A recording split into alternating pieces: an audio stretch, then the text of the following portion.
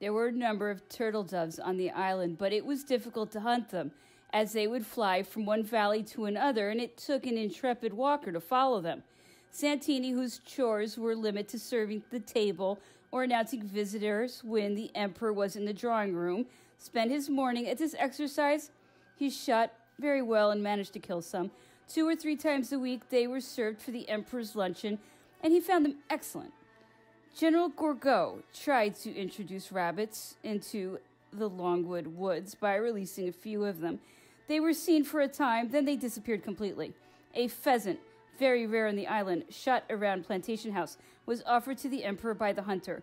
When the governor learned the emperor had wanted none of the objects he had sent and knew of the distribution he had made of them, he got very angry. But the emperor had seen the objects as an insult to both himself and his officers. The men they were anxious to see and hear were the French, Russian, and Austrian commissioners. It was possible to learn the true state of affairs in France through them, if they were given to talking. During their horseback rides, these gentlemen attempted to see them and managed to engage them in conversation. The Marquis de Montchenu had letters for Countess Bertrand and Countess Cassis. The commissioners did not hide their desire to be received at Longwood. The emperor declared he would receive them as private individuals, but not in their official capacity of commissioners. The first time they came to Longwood, they came up to the gate in the moat between the guardhouse and the house. The governor was not anxious for the commissioners to come to Longwood, but did not dare forbid this officially. They, in fact, did not attempt to come in any farther. The emperor, informed by one of his staff that they were there, asked me for his spyglass, and through a slit in the shutters saw them perfectly. The Grand Marshal, General Gourgaud, Countess Cassis, and General Montholon went out to talk with them. They felt that Longwood was the worst part of the island and the last place in which to live because of the temperature variations. The Russian commissioners said they would be the laughingstock of Europe. When people heard that, having come to St. Helena, they had departed without seeing the emperor. Boredom was already catching up with them, and they complained about the cost of supplies and the poor food. The Marquis de Montchenu spoke of asking for a new allowance from the king's government. The emperor later told these men that he could offer them the books in his library if reading would help them fight off boredom. A pneumatic machine was sent to Longwood, and the emperor put General Gourgaud in charge of its operation. He and Admiral Malcolm came to see it work. The general offered each one a cup of ice water, the surface of which had frozen within 15 minutes. The emperor took it, and as he chipped the ice, he spoke of the pleasure they would have felt putting such a piece of ice in their mouths when they were crossing the desert on their way to Syria. This machine, the first seen on the island, was taken to General Gourgaud's quarters on the emperor's orders, so he could conduct some tests. He made an unsuccessful experiment with lemonade and others with milk that did not succeed any better. The favorable first impression Admiral Malcolm had made on the emperor when he was introduced continued as long as he was on the island. The emperor regretted that he had not been placed in command, for he was sure his life would have been much easier than it could have ever been with Hudson Lowe. As he was so friendly with the emperor, Admiral Malcolm was received every time he came, even when he was sick. He would grant him access to his bedroom.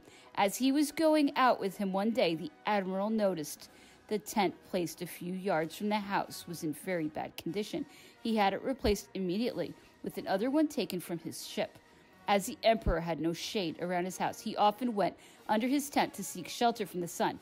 He also had lunch and worked there. The entrance faced the guardhouse so that he could see the people coming to Longwood. If it happened to be the governor, the emperor immediately returned inside the house. "That man," he said, "turns my stomach. He is devoid of any politeness or learning. I cannot bear to see him." On August 15th, these gentlemen and the ladies came as they had the year before to pay their respects to the emperor, who kept them all to lunch with him. The children were also invited, as well as Dr. O'Meara. According to his custom, the emperor gave presents to the children, who were quite happy and contributed to making this family luncheon joyful. Dr. Baxter, who had come to the island to care for the emperor, had Dr. O'Meara request on his behalf the honor of being presented. The emperor accepted and asked, laughing, whether the other doctor had killed as many patients as he had. The emperor had very little faith in medicine, which he said had not advanced because it worked in the shadows, whereas surgery was destined to make many brilliant discoveries. Having learned his cook was sick, the emperor asked Dr. O'Meara for news of him. He replied that, though young, he was a worn-out man who did not have many years to live, and that it was necessary to replace him for a few days. The governor, informed of this circumstance, offered a Belgian woman he had in his service who spoke French and knew how to cook. No matter how repugnant it was for the emperor to accept anyone from the hands of Hudson Lowe, he authorized Cipriani, his butler, to use her. Her cooking was not bad. She had a recipe for soup that the emperor liked very much.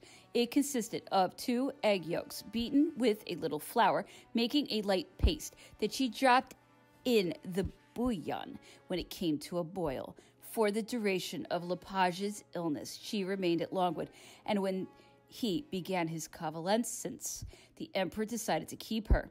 A few months later, she married the cook, and a daughter was born. But afterwards, the woman's health, formerly excellent, became poor. That of her husband was not any better, and both of them were obliged to leave the island to return to France, where Lepage died a year later. He was replaced by an Englishman whose cooking was mediocre, but who remained in the position until the arrival of Chandelier, sent by Princess Pauline. Under Admiral Cockburn, if supplies were not of good quality and complaints were brought to his attention, the admiral took care that they should be delivered in better condition and would express his regret that the island did not offer more resources. Under the new administration, it was not the same. Not only was the quality often poor, but the quantity decreased. Cipriani complained of this to Sir Thomas Reed, who did not, like the admiral, use the vigilance required to correct the supplier's negligence, so that we resorted to buying in town with the emperor's funds that was lacking for the household needs. The governor was informed of this and told Count de Montsalon that the supplies were quite sufficient, but that they were not used economically. He came himself to tell the Grand Marshal that his government allotted only 8,000 pounds sterling for the expenses of Longwood. He had taken it upon himself to add another 4,000, but they had to decrease the expenditures. He added that 8,000 pounds had been granted for the Longwood expenses in anticipation of a decrease in the household personnel, but as that had not taken place, any cost in the excess of 8,000 pounds sterling would have to be compensated by him. The emperor replied to the Grand Marshal that he was ready to pay all the expenses if he were given the opportunity to do so by contacting a banking house either in London or Paris, and if he could receive his letters unopened. Don't answer anything definitively. We don't have to bother with such details. Let him worry about it, the emperor concluded. Admiral Malcolm, whose mind was quite conciliatory, took advantage of the trust the emperor showed him to ask him to try to come to an agreement with the governor, and if possible, through mutual concessions, to reach a state of affairs more desirable for both of them. You do not know that man, the emperor told him. His mistrust is such that if I ask you to come riding with me, as you have come riding in my carriage, you will no longer have his trust. Believe me, he's a devious man, full of deceit and completely heartless.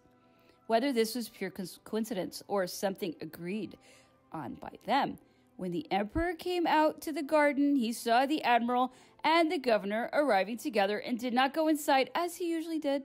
He greeted the admiral graciously and the governor with cool politeness. The meeting would probably have proceeded smoothly had they only chatted about general topics.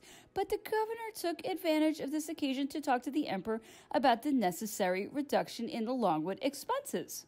The emperor, who did not expect anything less than this overture, did not give him a chance to finish his sentence, and lost his temper in such a way that he came to regret it.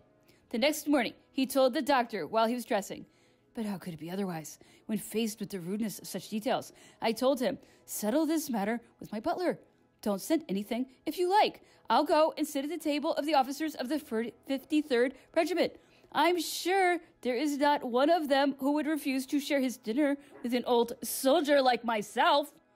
You have, I added, full power over my body, but my soul shall always elude you. Know well that I am as proud on this rock as when I commanded all of Europe. Had you any honor, you would request your transfer." I believe he answered that he had requested it. "Would you believe, Doctor," the emperor added, "that in front of the admiral he dared claim he had changed nothing of what had been established by Admiral Cockburn? It was then no longer possible for me to hold back. I used very harsh words with him. I am not in the habit of insulting anyone, but the effrontery of this man was too much for me. I could not prevent myself from telling him exactly what I thought of him. The admiral had imagined I might change my mind about him. Never, I said to him.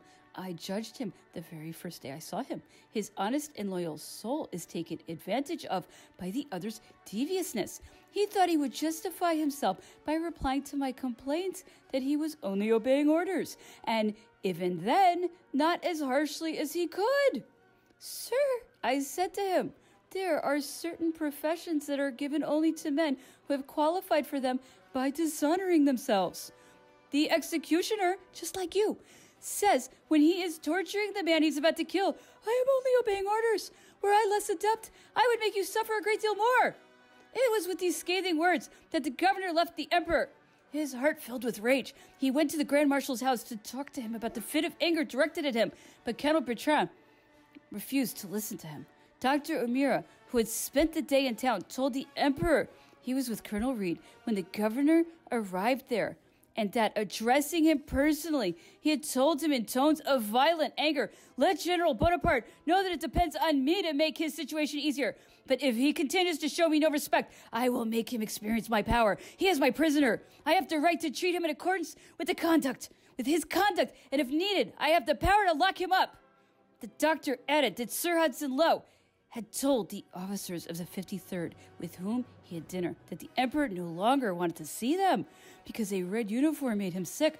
The emperor, who had finished dressing, went into the drawing room, taking the doctor with him, and called me to summon Captain Poppleton. Sir, the emperor said to him when he arrived, you are, I believe, the oldest captain in the 53rd. Please tell your comrades that they have been lied to. When it was insinuated that I no longer wanted to see them and that the sight of a red uniform made me sick, tell them that I shall always see them with pleasure.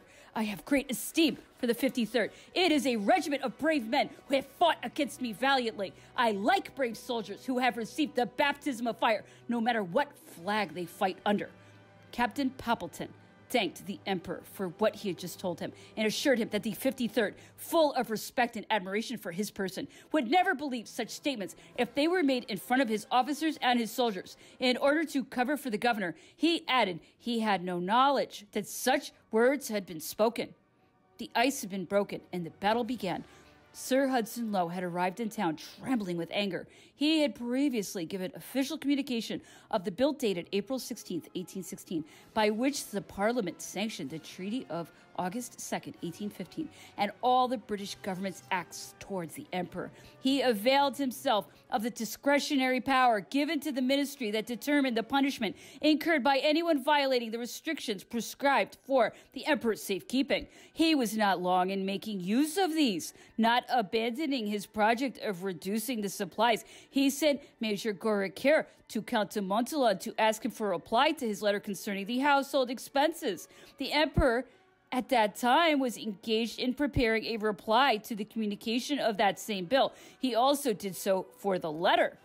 After making the corrections and having had it read back to him, he charged first me, then Saint-Denis, whose handwriting was much smaller than mine, with making copies on silk in order to secretly transmit them to Europe. That letter was dictated to Count de Montholon, signed by him, and sent to Plantation House. It contained the following: Longwood, August 23rd, 1816.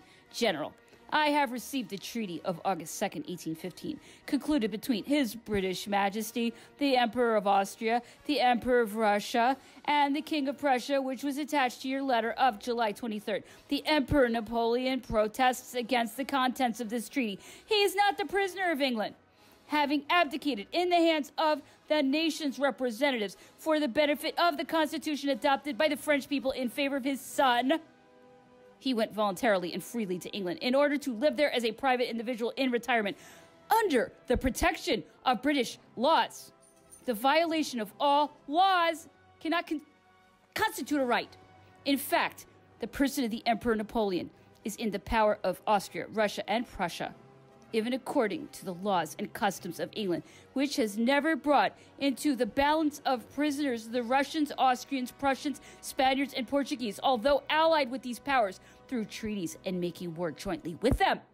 The agreement of August 2nd, made 2 weeks after the Emperor Napoleon had arrived in England, can have no power under the law. It only offers the spectacle of the coalition of the 4 largest powers in Europe for the oppression of a single man, a coalition that disavows the opinion of all peoples and all the principles of sound morals. The emperors of Austria and Russia and the King of Prussia had, in fact, no right to take any action against the person of the Emperor Napoleon, and therefore they could not make a ruling regarding him. Had the Emperor Napoleon been in the power of the Emperor of Austria, that prince would have remembered the relationship that religion and nature have placed between father and son, a relationship that is never violated with impunity. He would have remembered that 4 times Napoleon had restored his throne to him, in Leoben in 1797 and in Luneville in 1801 when his armies were at the Vienna walls, in Pressburg in 1806 and in Vienna in 1809 when his armies were in control of the capital and 3/4 of the monarchy. This prince would have remembered the protestations he made to him at the Moravia bivouac in 1805 and during the Dresden meeting in 1812. Had the Emperor Napoleon's person been in the power of Emperor Alexander, he would have remembered the ties of friendship contracted at Tilsit and Erfurt, and for 5 years as a result of daily contact.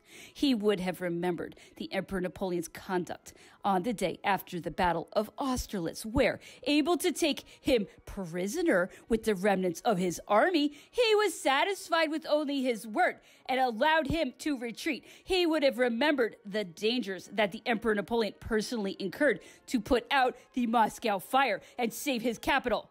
Certainly this prince would not have violated the duty of friendship and gratitude toward a friend in adversity. Had the person of the emperor even been in the power of the King of Prussia, that sovereign would not have forgotten that it was up to the emperor after Friedland to place another prince on the Berlin throne. He would not have forgotten before a disarmed enemy the protestations of devotion and the feelings he expressed to him in 1812 at Dresden.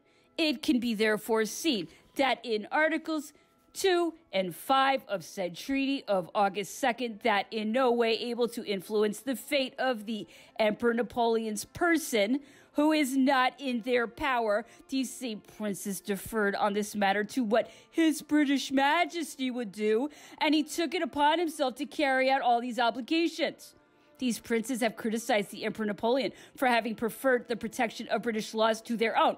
The false ideas which the Emperor Napoleon had of the liberality of British laws and the influence of a great people, generous and free on its government, led him to prefer the protection of these laws to that of his father-in-law or his former friend.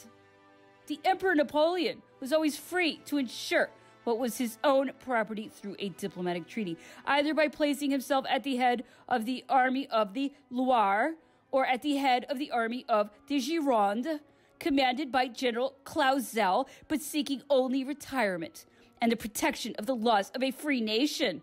Under either British or American, any stipulations appeared to him needless. He believed that the British people would be more bound by a frank, noble, and trusting step than by the most solemn treaties. He was mistaken, but his error shall be a cause of shame for true Englishmen, and in present, as in future generations, it shall be proof of the disloyalty of the British administration. Austrian and Russian commissioners have arrived in St. Helena. If their mission's goal is to fulfill a part of the duties the emperors of Austria and Russia have contracted through the Treaty of August 2nd, and to make certain the British agents in a small colony in the middle of the ocean are not lacking in the respect due a prince connected to them through the ties of relationship and many other reasons, one can recognize in this move the mark of the character of these two sovereigns, but you, sir, have stated these commissioners had neither the right nor the power to have any opinion about what occurs on this rock. The British ministry had the Emperor Napoleon transported to St. Helena, 2,000 leagues from Europe. This rock, located below the tropics, 500 leagues from any continent, is subject to the extreme heat of this latitude and is covered with clouds and fog 3/4 of the year. It is at once the driest and the dampest country in the world. This climate is the worst possible for the emperor's health. It is hatred that has governed the selection of this place, as it has the instructions given by the British ministry to the officers commanding in this country. They have been ordered to call Emperor Napoleon General, wanting to force him to recognize that he had never reigned in France. This has decided him not to adopt an incognito name, as he had resolved to do when he left France. First magistrate for life of the Republic, under the title of First Consul, he concluded the London preliminaries and the Treaty of Amiens with the King of Great Britain. He received as ambassadors Lord Cornwallis, Mr. Marie, Lord Whitworth, who have resided in his capacity at court. He has accredited to the King of England Count Otto and General Andreossi, who resided as ambassadors at the court of Windsor, when after an exchange of letters between the ministers of the two monarchs, Lord Lauderdale came to Paris with the full powers of the King of England. He negotiated with the plenipotentiaries holding the full powers of the Emperor Napoleon and remained several months at the Tuileries court. Since at Châtillon, when Lord Castlereagh signed the ultimatum that the Allied powers presented to the plenipotentiaries of the Emperor Napoleon, he recognized by this fourth dynasty. This ultimatum was more advantageous than the Treaty of Paris, but demanded that France give up Belgium and the left bank of the Rhine. This was contrary to the Frankfurt Proposition and to the proclamations of the Allied powers, and contrary to his coronation oath, in which the emperor had sworn the integrity of the empire. The emperor believed the natural limits were necessary to the security of France, as well as to the equilibrium of Europe. He believed that the French nation, in the circumstances in which it found itself, had better run the risk of war than abandon this. France would have obtained this integrity, and with it conserved its honor, had treason not served the Allies. The Treaty of August 2nd, the bill of the British Parliament, called the Emperor Napoleon Bonaparte, and granted him only the title of General. The title of General Bonaparte is doubtlessly eminently glorious. The Emperor wore it at Lodi, Castiglione, Rivoli, Arcole, Leoben, the Pyramids, and Aboukir. But for the past 17 years, he has carried the title of First Consul and of Emperor. It would mean agreeing he never was First Magistrate of the Republic nor Sovereign of the Fourth Dynasty. Those who believe nations are herds that, by divine right, belong to a few families, are neither of this century nor even of the spirit of the English legislature, which several times changed the order of its dynasty. This because major changes in opinion, which the reigning princes had not shared in, had made them the enemies of happiness and of the greater majority of that nation, for kings are nothing but hereditary magistrates who exist only for the welfare of nations, and not the nations for the satisfaction of kings. This same spirit of hatred ordered that the Emperor Napoleon not be allowed to write or receive any letter without its being opened and read by the British ministers and the officers in St. Helena. In this manner, he was forbidden any possibility of receiving news from his mother, his wife, his son, his brothers, when he wished to avoid the inconvenience of seeing his letters read by low-ranking officers and send sealed letters to the Prince Regent. He was told they could only let open letters go through, for those were the instructions of the ministry. This measure requires no comment. It will give a strange idea of the spirit of administration that dictated it. It would be disavowed by the Bey of Algiers. Letters have arrived for general officers in the retinue of the emperor. They were opened and were handed to you. You did not pass them on because they had not gone through the British ministry. It was necessary to have them travel another 4,000 leagues, and these officers learned with sorrow there was on this rock news from their wives, their mothers, and their children, and that they could receive it only in 6 months. This turns the stomach. It was not possible to subscribe to the Morning Chronicle, the Morning Post, or a few French newspapers. From time to time, a few censored issues of the Times have been sent to Longwood at the request made on board the Northumberland. A few books were sent, but those pertaining to the affairs of recent years were carefully excluded. Since then, we have wanted to correspond with a bookstore in London to order directly the books we might need, and those relative to current events. This was prevented. An English author, having written A Voyage to France and having had that book printed in London, took the trouble of sending it to you to offer it to the emperor, but you did not believe you could give it to him because it had not reached you through your government's channel. It is also said that several books sent by their authors were not handed over because they contained the inscription to the Emperor Napoleon, and others to Napoleon the Great. The British ministry is not authorized to order any of these violent acts. British parliamentary law, though immoral, considers the Emperor Napoleon a prisoner of war, and never has it been forbidden for prisoners of war to subscribe to newspapers or to receive printed books. Such an interjection applies only to the dungeons of the Inquisition. The island of St. Helena is 10 leagues around. It is inaccessible from any direction. Brigs surround the coastline. Outposts placed along the shoreline are in sight of one another and make it impractical to communicate with the sea. It is only through the little town of Jamestown that ships can drop anchor and depart to prevent any individual from leaving the island. It is enough to watch the coast by land and by sea. In forbidding access to the interior of the island, the only goal can be to deprive the emperor of an 8 or 10-mile ride easily made on horseback, whose lack, according to the opinion of men of the art, will shorten his days. The emperor has been settled at Longwood, exposed to all winds, on a land that is sterile, uninhabited, without water, and incapable of sustaining crops. There is an enclosure of about 7,000 feet, totally without vegetation. 1,000 feet away, on a hillock, there is a camp, and another one has just been established at the same distance in the opposite direction, so that in the midst of the tropical heat, no matter where one looks, only camps can be seen. Admiral Malcolm, having understood the usefulness of a tent in such a position, had one erected by sailors 20 paces in front of the house. It is the only place where shade can be found.